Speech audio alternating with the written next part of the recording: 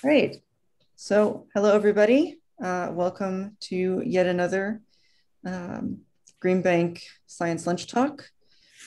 Today, we are joined by Dr. Sangeeta Malhotra, a research astrophysicist with the Goddard Space Flight Center. So, thank you, Sangeeta, for joining us today.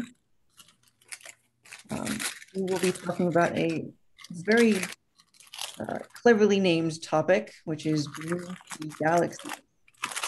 So if everything is good to go on your end, then take it away. Thanks, Jesse. It's a great pleasure to be here. That's what we say, even though here is here in my at my house.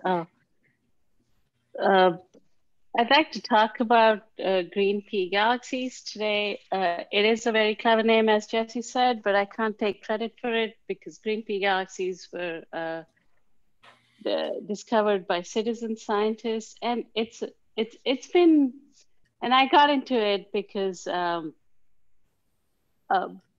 many reasons. One reason was a high schooler showed up in at my office and wanted to be an intern, and I thought, okay, if this has been done with citizen science and there's archival data everywhere, how hard can it be for a high schooler? So, but then pretty soon, thanks to him, a lot of people, including myself, got sucked in. So, but it's been great fun because of the way it came about. So, but let me just back up and talk about um, stuff that you know a lot of people talk about in very very serious tones, not like making. If you wish, I can put on earphones. Uh, not funny jokes or silly names, but reionization, uh, something that happened in the first billion years of the universe's history, where galaxies formed stars and made their mark on the gas around them. So, but we were talking about small celly galaxies, but we'll connect them to reionization. So um, let's proceed. I hope I can do this. Hello? Okay. So one of the things I've been obsessed with for the past 20 or so years is these things called Lyman-alpha galaxies, where you actually see the most, the strongest hydrogen emission line in the UV coming from galaxies. And the surprise there is you do see them coming out from galaxies. Uh, and it's surprising because they're supposed to be resonantly scattered. So people are like, what are Lyman-alpha galaxies?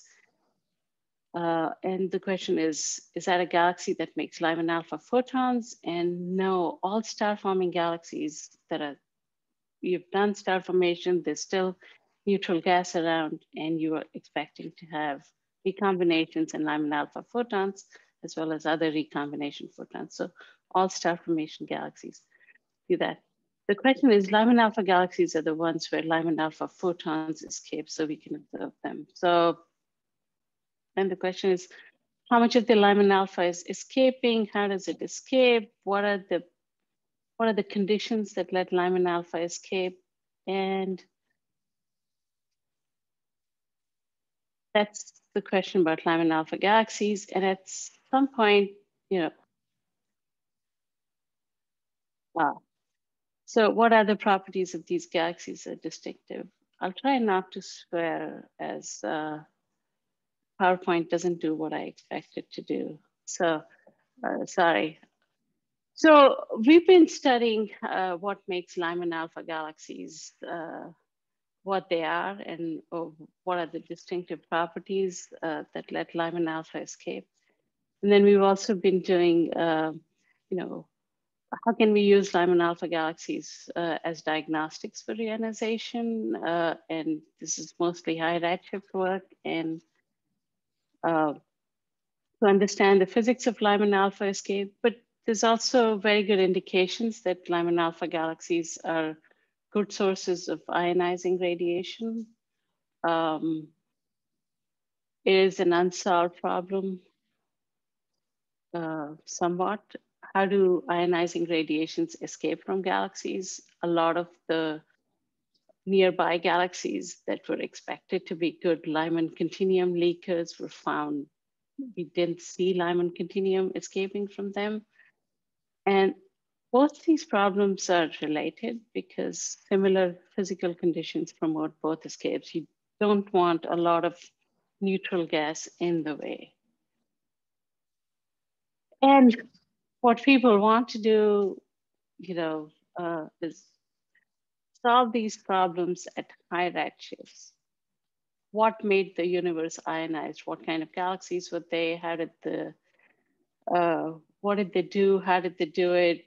What did they look like? And this is what we want to know about galaxies at the reionization epoch.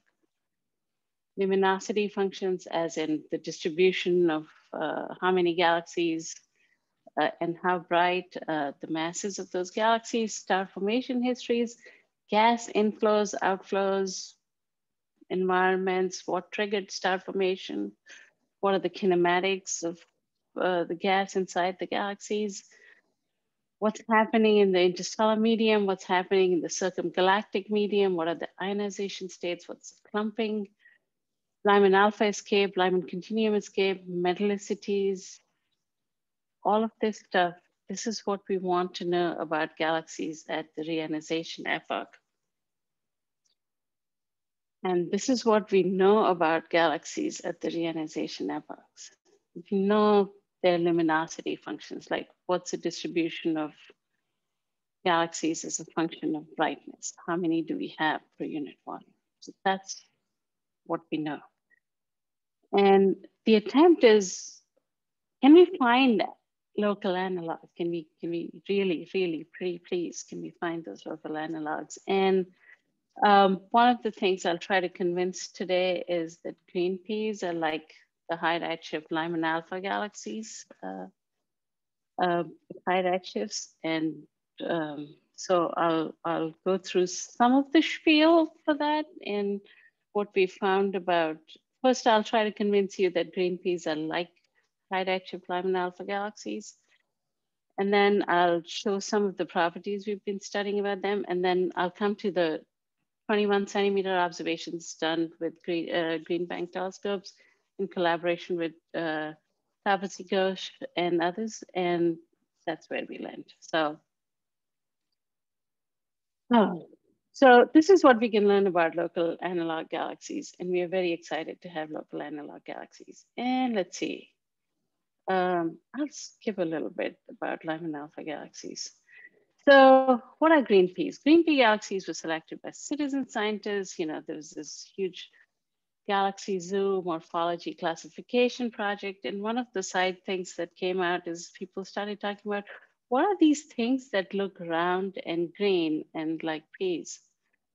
So what happens is they appear green because there's a strong oxygen-free emission line at 5007 angstroms, and they're round because they're small and unresolved. And what this implies about these galaxies is that they are very young populations, starburst, high ionization, low metallicities, and that's the optical spectrum. That's what the near UV imaging with HST looks like, and that's what the near UV spectrum looks like for Lyman-alpha line. Then we started looking at some of the archival Lyman-alpha data and a spectroscopy, UV spectroscopy done with HST. And we found very, very interesting things. And at the same time, Elena Henry and I published these things. So it kind of came out together. So I'm going to talk about both the papers, mixing and matching. So these galaxies have low stellar masses. They have lowish star formation rates, not very much dust. And important thing is that the equivalent width distribution of the Lyman-alpha line for the green peas is pretty comparable to what you see at redshift 2.8 and a bit below what people see at redshift 5.7, 6.5. So at this point, there's so many properties that match Lyman-alpha galaxy properties that we said, hey, we've got local analogs. Oh, I should stop here and say, please interrupt if you have some question that, something you're not following, and a quick question that'll allow you to follow further material. Actually, it'll keep me awake. I don't mind at all. And I won't be able to see hands, so just jump in. So I'll skip this. And the great thing about green peas as opposed to high redshift galaxies is that we have a whole slew of other lines, not just Lyman-alpha, but we have H-alpha, which at high redshifts moves out of convenient observing range for us ground-based observers. And so we have H-alpha, we have other metal lines like oxygen 2, oxygen 3, and all of this. So starting with H-alpha, what can we do when we compare with H-alpha? So here's some of the radiative transfer modeling we did, which which tells us how Lyman-alpha escapes. As I said before, just to remind, Lyman-alpha is a resonantly scattered line. So the green is H-alpha, which we'll take as what the original kinematics of Lyman-alpha was before it was radiatively scattered. And blue is what we see the Lyman-alpha to be for the same objects. And it's plotted as velocity plots. So you see a range of scattered behavior. And we did model fitting. The models were Max Gronke's radiative transfer models. So blue is the data now, and green is what came out of the radiative transfer models, and that gives us some information of what might be going on in each case. And from this radiative transfer model, we get how much Lyman-alpha escapes, and then what are the kinematics of the blue peak and the red peak. Basically, going back just for the basics, what we have is, let's go back one more. So green is what the H-alpha kinematics is, the kinematics of the H2 regions are. And let's say the Lyman-alpha photon started with the same sort of kinematic profile. And then what happens is those photons scatter off like atoms. Neutral gas, a neutral electron absorbs those photons, and then there's nothing else for those photons to do. They get re-emitted in a different direction and velocity. So they scatter around until they get out of resonance. So they either blue shift or they red shift. And then they don't scatter so much and they are able to escape. So that's the basics of the kinematics there. And we can model that by radiative transfer models, and that gives us some information on what's going on. So here's just a basic sort of correlate everything with everything sort of thing. How much does Lyman-alpha escape, and how much does it depend on kinematics, and how much does it depend on the mass of the galaxies and how much dust there is. So the higher escaping Lyman-alpha is for galaxies that don't have too much dust, as shown by reddening. They don't have too many metals. So metal poor galaxies, dust poor galaxies have a higher Lyman-alpha escape. And that makes sense because as the photons scatter around, that increases their chance of being absorbed by dust. Okay, moving on. And from the models we get is, another thing we get is what is the column density of neutral gas in the way of the photons. And the lower the column density, the higher the chances of escape for most of the things. Some of these are outliers and they're suspected to be AGN, and that's a different kettle of fish altogether. So these are very low column densities of neutral hydrogen, and you would think we were kind of not very sensible then to go pursuing 21 centimeter emission from these galaxies. But the way we argued about it is if we are seeing starbursts and we model the optical near infrared UV light of these galaxies, the spectral energy distribution. And the answer is these are very young star-forming galaxies. They're about a few million years old, the starbursts in these galaxies. So there has to be fuel that fuels these starbursts, and so there has to be some H1. So if there's a starburst, there's got to be gas. So I'll skip that.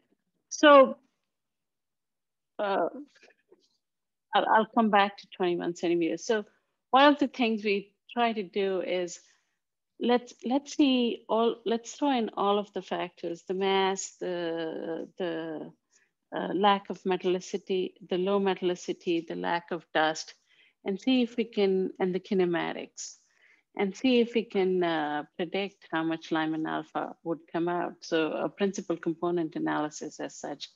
This is Huan Yang's thesis, part of his thesis in 2017. And then we were able to, so once there was a PCA analysis, we were able to predict the expected Lyman-alpha escape fraction by using two things. One is the velocity displacement, and the other is the dust column densities. And we think we can apply this to higher redshift galaxies when JWST comes out with the observations. Any day now, we are told we should be able to test these predictions and make better use of reionization fraction. But then green peas are not Lyman-alpha analogs and high redshift reionization. They're interesting galaxies for their own sakes. And one of the things we've been studying is how the star formation surface intensity correlates with the thermal pressure that you see in the H2 regions coming using the sulfur 2 lines. And this is Tianqing Jiang's paper 2019. We'll skip another one. And then we also derived mass metallicity relations in this similar paper that's her PhD thesis. The paper is not yet published, where we see the mass metallicity relation for green peas is pretty flat. And this has been seen in other emission line galaxies also. And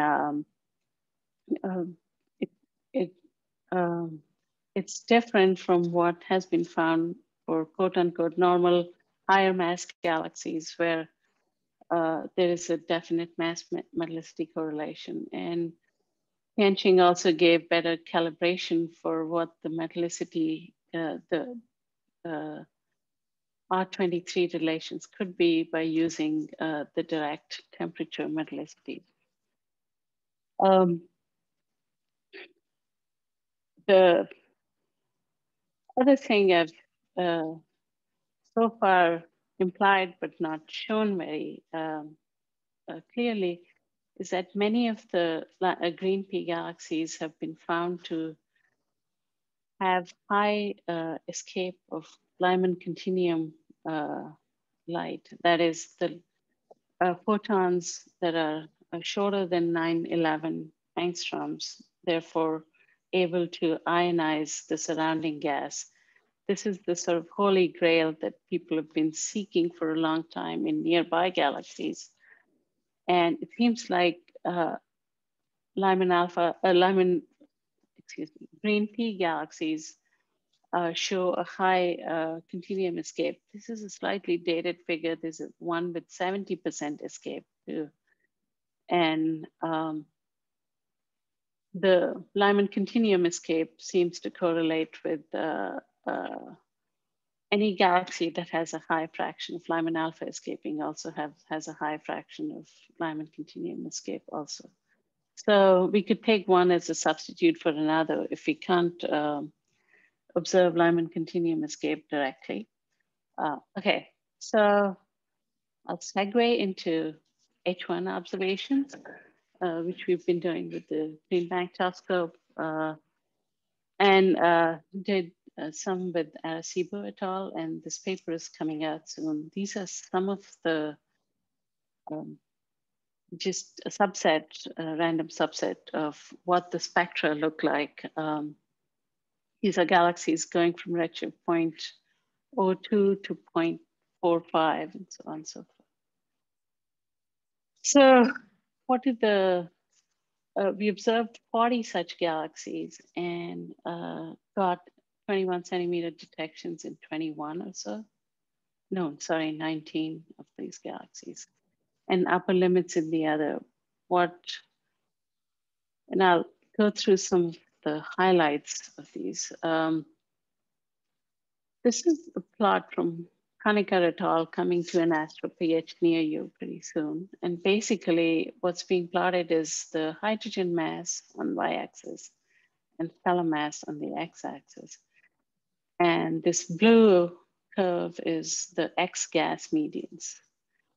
And in terms of stellar mass, the green Pea galaxies, the stellar masses are from Jiang's thesis from the mass metallicity relations. And you'll see that the masses get to pretty low masses. And still H1 is detected in about half of them. So we were targeting to get the median masses and we do get the median masses. We did get detections in about half of the galaxies we targeted. So that's as expected. It looks like the M star H1 mass relation continues sort of from the X gas sample to the green Pea samples. But if you look at the star formation rate and what the depletion time for the H1 would be, the depletion time for H1 in green Pea galaxies is about a factor of 10 lower than the X gas median. That's the median depletion time. Remember, we didn't detect H1 in about half of them. And the other two results to note, which are, we're kind of more tentative about them, but is that they seem to be more, if you take the mass of H1 versus absolute blue magnitude relation that's calibrated to the quote unquote normal galaxies from Dennis et al. 2014. Here's the relation and plus minus 1 sigma.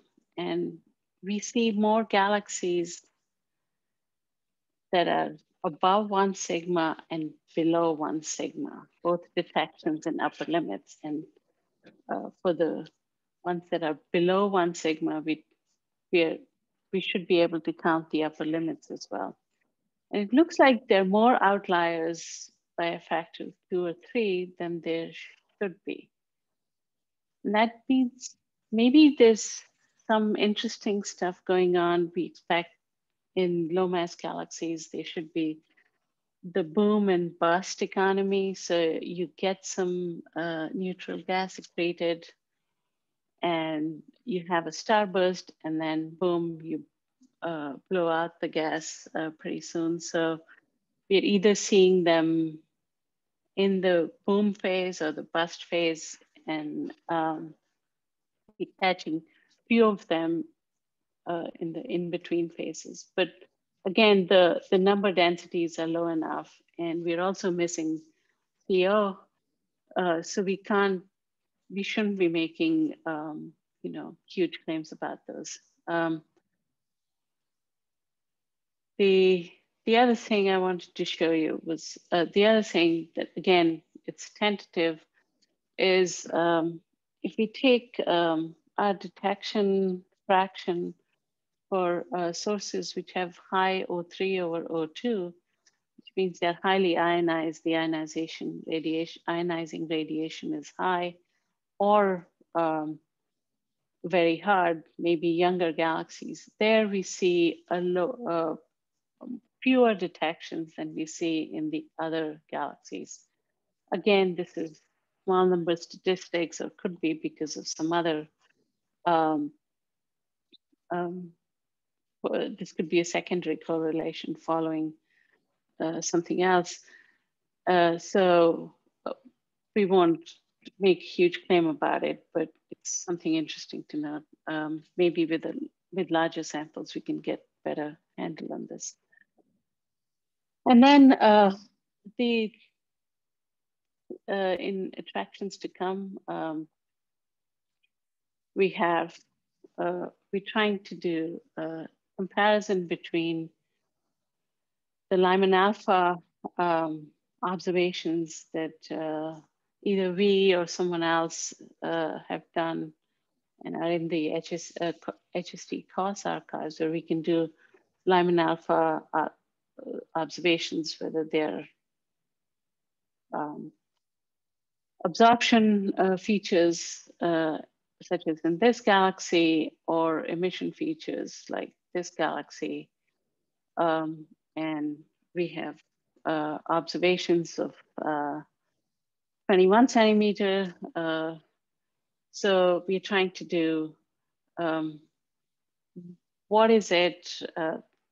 What is the comparison? Are they, does 21 centimeter detection means we won't see Lyman-alpha because the neutral gas column density is high, or is the escape of Lyman-alpha agnostic to what the 21 centimeter is doing? And the answer is not clear at the moment. The sample size where there's both Lyman-alpha and Lyman-alpha spectroscopy, and there is 21 centimeter observations, is kind of small, and the statistics are 4 of each, like yes to Lyman-alpha emission, no to 21 centimeter, yes to Lyman-alpha emission, yes to 21 centimeter. So if you get the picture. But then we are also doing morphological, it's also worth looking at the morphology. This is the UV image of one of the sources where we see both Lyman-alpha, strong Lyman-alpha escape, and 21 centimeter. And it looks more complicated than some of the other sources where there's oops, sorry. Let me try again. So this object where there's both Lyman-alpha and 21 centimeters looks like a more complicated object than this one, where you see Lyman-alpha absorption and you see a strong 21 centimeter, and there's only one strong UV star forming region, superstar cluster or something similar. So this is work that's still undergoing, and be good to see what's happening. More data is always welcome, but we have something. We have about half a dozen sources that we can study nicely at the moment. So how much time do you have? Oh, I have 10 more minutes, but I'd like to get really good, lots of questions. So I will put up my conclusions for now. And yes, I have to go through them. Green peas and then the lower redshift samples that Juan found are called blueberries are good analogs of Lyman-alpha galaxies. They have high escape fractions of Lyman-alpha as well as Lyman continuum. They have low metallicities, compact sizes, low dust extinction, young stellar population ages, a few million years, low stellar masses, high gas pressures. These are all seen for high redshift Lyman-alpha galaxies. They also have high escape fraction for ionizing radiation, so these are the kind of galaxies responsible for reionization. And green peas give us a great opportunity to study those in details for their H1 emission properties, their CO emission properties, and things like that. Things that we can't do for high redshift sources right now. Or in case of ALMA, have been doing for CO and C plus at high redshift. So stay tuned for more 21 centimeter and H1, 21 centimeter H1 and Chandra observations. And I will stop here and open the floor for questions. Thank you for your attention. All right. And thank you very much, Sangeeta. I'll open up to questions, but actually first I did want to ask one of my own. So Sure. you mentioned that you have about a dozen sources for studying right now. Is that correct? So I said about a handful that have both UV spectroscopy that can do Lyman-alpha absorption and emission and 21 centimeters. Okay. Yeah. How does that compare to the number of sources that have been, the number of green pea galaxies that have been identified through the citizen science work? So the citizen science work, okay, so that's a kind of a more complicated question. I think the Cardamone paper had about 60, and then Juan and Tianqing between them combed through the Sloan database and identified about 1,000 with the criterion of equivalent width of oxygen 3 greater than such and so, basically, and compact sizes, same criterion. And then we followed up with Green Bank and SIBO about 60. 20 were lost to RFI, 20 were detected. No, 19 were detected, 21 were not detected. The class archives have about 60 or so in the archives. So there's Venn diagrams all over the place. Okay. Okay. Yes, hi. Very interesting talk. Looking at your summary slides, it sounds as if these galaxies somehow got detached from the rest of evolution, galaxy evolution at a fairly early time. Yeah, so it looks like the star formation has been very recent, but these are not metal poor. They're not metal free, they're metal poor. So there must have been a prior episode of star formation. I mean, one of the interesting things would be to go look for, the old stars. Every time we do the calculation of what needs to be done, we kind of go, oh my God, this is going to be hard because the light is dominated by the young stars. But there must have been a previous boom and bust episode which drove out part of the metals that's my opinion, which is I can't quantify and rigorously prove. So, sorry, you were going somewhere. No, I wasn't. I was just, I mean, you're just given an explanation that these were galaxies that somehow lost all their gas, or at least a large fraction of it, so star formation ceased for a long time. Yeah, so we expect low mass galaxies to have these, you know,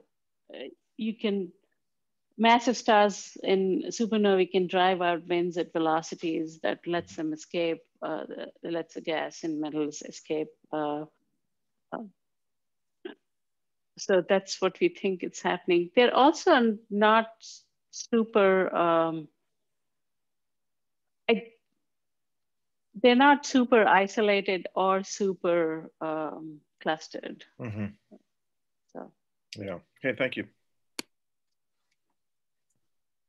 I just had a follow-up question. This is David. In terms of the large Lyman-alpha line widths, that really struck me. They're very large. So, I mean, is that interpreted as just due to the outflows? So something cleared the channels and that allows Lyman-alpha to escape. So if you, I've been staring at these things for too long, but if you see some of the, okay, here it is. If you look at the escape fraction, and the escape fraction we get is assume case B and what the H alpha flux should be versus what the Lyman-alpha flux should be. So, and then we compare with what Lyman-alpha flux we see. You see the escape fraction is low is high in cases where the displacement of the red peak and blue peak is low, right? Yeah. Well, and what that means is that you know, it's not like, so something has cleared the channel, so the column density of neutral gas is not so much. So you could have Lyman-alpha just come out cleanly, or you could have Lyman-alpha have to displace to a lot of out of resonance a lot in order to come out. And in the latter case, not much of it comes out. So you're saying there should have been outflows. Yes, there should have been outflows, which cleared the channels.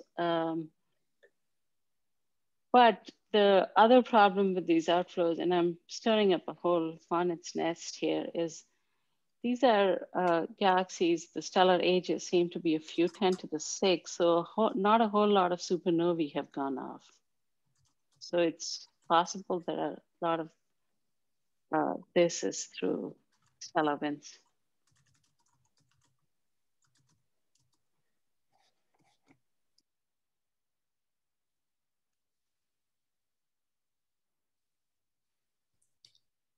So sort of continuing from that, considering their compact size, I presume these galaxies have not undergone any strong interactions with others.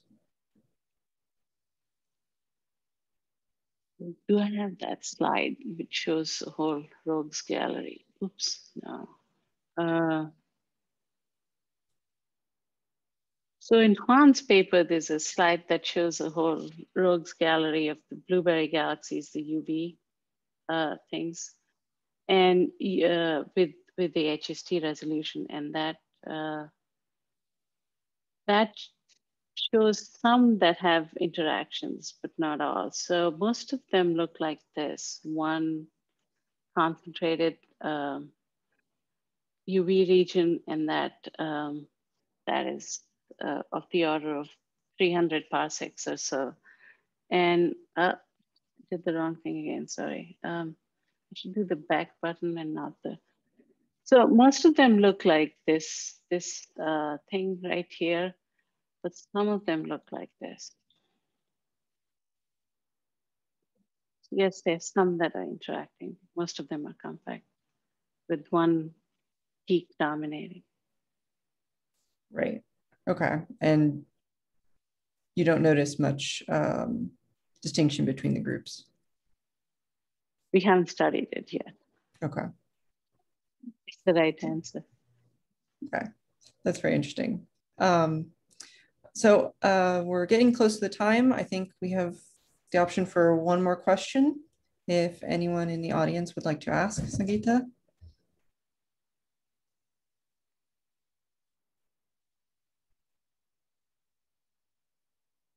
Going once, going twice. All right, then it looks like everybody has asked what they need to, but if not, you can always get in contact with Dr. Sangeeta. And yeah, I would like to thank you one last time for giving us this talk. It's great fun. Thanks, Jessie, for inviting me, and great fun to talk to all of you. Thanks. Absolutely. Bye. All right, take care, and everyone have a good rest of your week.